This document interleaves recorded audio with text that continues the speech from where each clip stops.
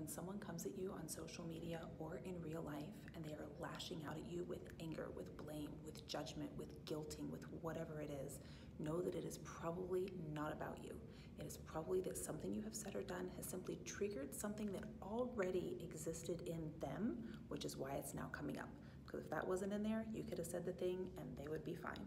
And whatever it is they have going on inside them is probably keeping them from even having the capacity to respond to you with any level of questions for deeper understanding or compassion or grace or humanity or decency or kindness. And again, that's not about you, that is on them. So know that it's not your fault. It's also not your mess to clean up. So let them handle their own shit. Take a deep breath, step back, know that it's all gonna be okay. They're responsible for them, you're responsible for you. Now, if you said something just being a dick, then that's on you, and that's why they came for you. But if you're just living your life and just speaking your truth and other people are triggered, let them take care of their own triggers, and you take care of you. If you like this, share it, and follow me for more empowering shit like this.